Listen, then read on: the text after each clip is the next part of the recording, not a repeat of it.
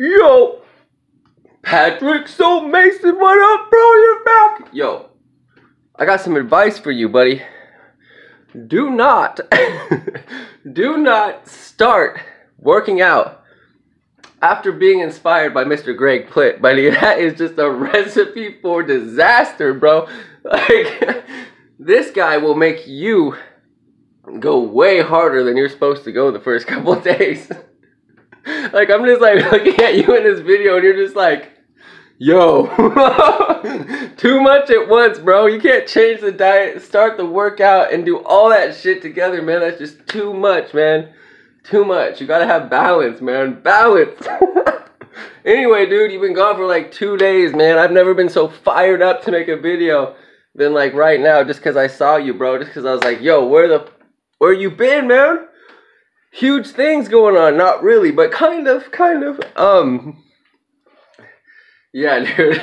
Just like, I'm picturing in my head, like, I literally watched your videos today, dude. I watched the failure videos, and I'm watching you just like going, and then like you come down and jump back up, and I'm like, oh, I know exactly what that feels like.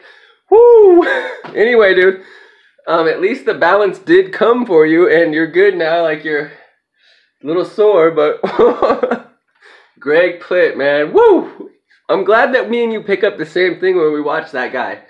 For you guys that don't know who Greg Plitt is, he's one of the biggest, like, top fitness models ever. For a reason, yo. Not just because he's good looking and shredded as fuck. He earned every single moment of that shit.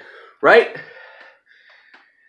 Unfortunately, Mr. Plitt was recording a commercial for, I don't know what it was, some energy drink, and he decided he was going to race a train or something down the tracks, and he stumbled and, I mean, he went out like a savage, yo. Savage. But, yo, Mr. Soul Mason linked him in one of his videos. And you should check it out if you want to get pumped up a little bit, you know what I'm saying? So, I have some other stuff to say. I'm definitely going to take down a couple of my videos. I think the last two, like, one of them, the music's even too loud to even flip and hear what I'm saying. The other one, I don't even know. I'm not even going to talk about it. Yo, it's just like I rewatch them and I just see ego. I see like me talking. I see me projecting. But I don't see me really teaching. I see me just talking. Just putting shit out there, alright? So, my bad. I'm going to take those down. And I am going to be very, very cautious about what I'm uploading. Because the goal is not to get subscribers. The goal is not to get view count. The goal is just for information to be passed. If I get subscribers because my information is good and you want to know when I upload a video, Gucci. If I get views because my information is good and people want to watch it to educate themselves, Gucci. If you ever see a fucking ad on one of my videos, if you ever see me ask for a subscriber, you unsubscribe from my shit that day. Because that's when I've gone off the deep end. You get to a point where you have to realize you don't want anything. I don't want anything from anything. Zero. Nothing. Right? That's what we're going into now, guys. Be very careful about how you view possession. Nothing owes you anything. Nothing is yours. Correct? Honor. But do not expect. Right? You don't have to possess. Be light. Get light.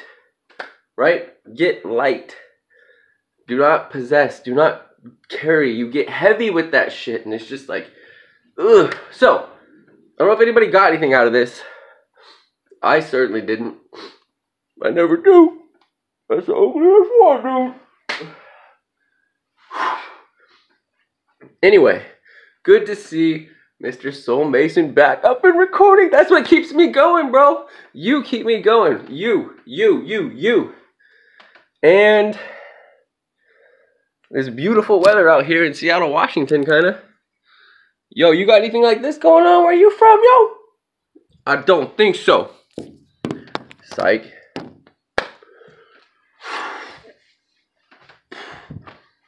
better. I like to. So,